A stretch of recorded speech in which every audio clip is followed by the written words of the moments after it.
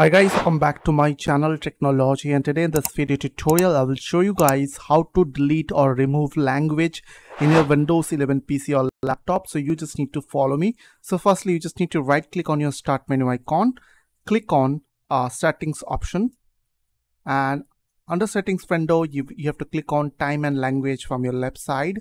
On your right side you will get language and region, so click on that, and here you will get all your languages. So you just need to click on that three dot button, the language which you want to delete or remove. So I will delete this English United Kingdom language.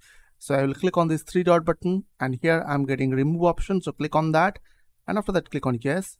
And as you can see, it's completely removed from my Windows 11 PC. So I hope this tutorial will really help for you. And please don't forget to click on that subscribe button, like button, and share button. And if you have any questions or question, then comments down below. I will see you guys on the next video. Till then, bye bye, take care.